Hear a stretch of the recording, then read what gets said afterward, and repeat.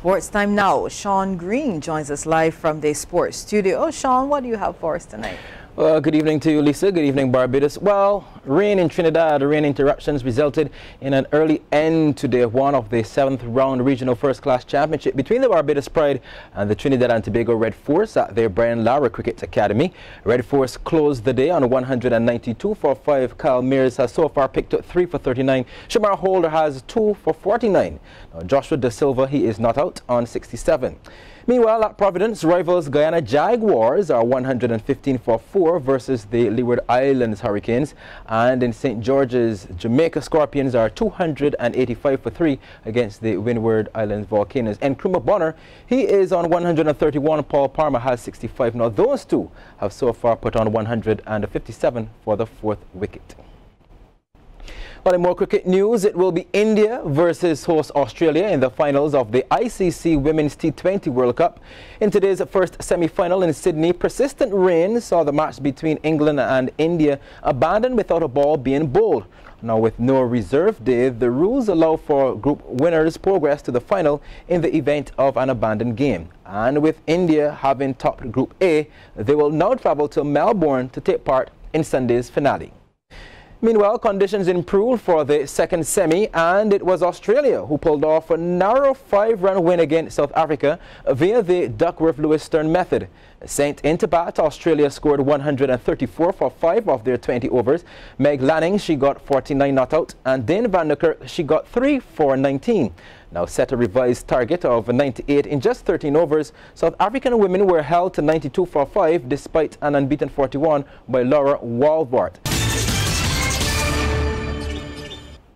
Time for the second half in sports now. Sean is back. Sean, athletics? Yes.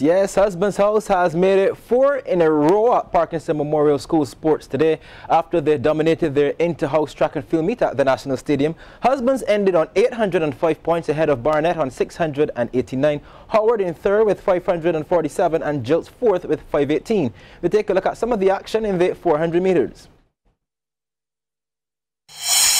Our highlights begin with the final 100-meter event in the boys under-20 division, and the rivalry came between Mitchell Jordan of Husbands, that's red, and Tyrell Clark of Barnett House. From the Green Vikings, he's the one in the fluorescent green, now taking command of this one. Move over, Jordan. This race is mine, he says. Tyrell Clark of Barnett.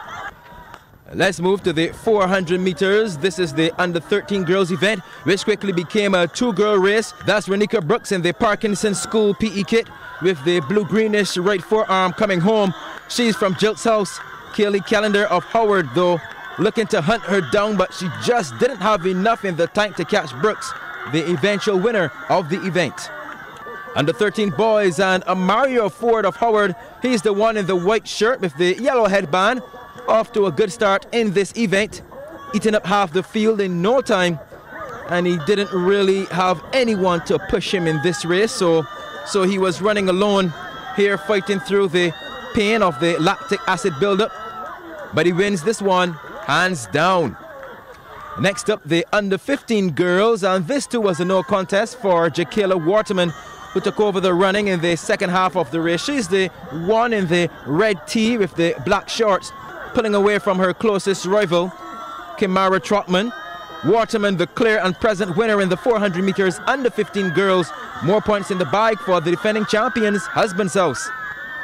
Next, the under 15 boys, 3 the hard way, a sea of red up front.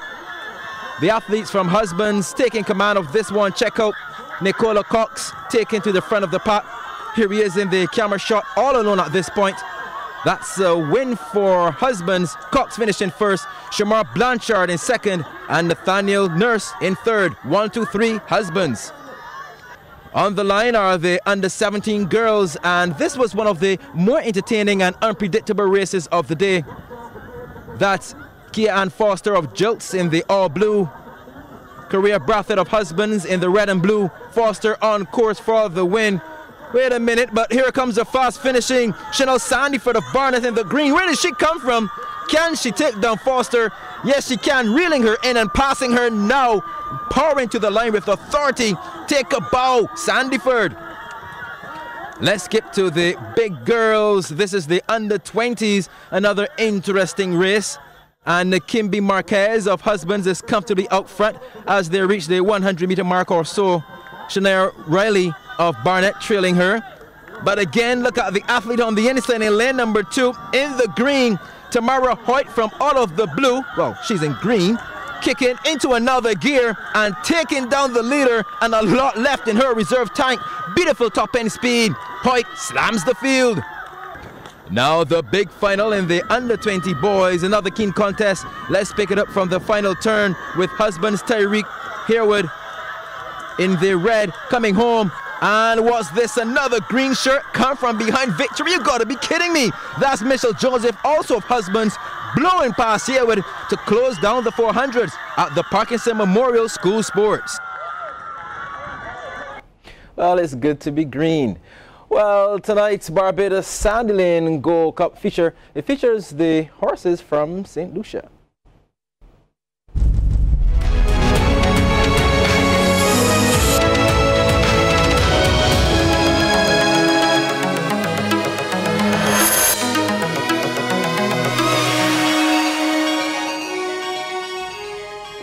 It's good to see the CSME flavor back in the mix for the Gold Cup.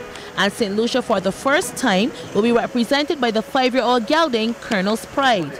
Owned by the China Horse Club, he's expected to be among the front runners in the race.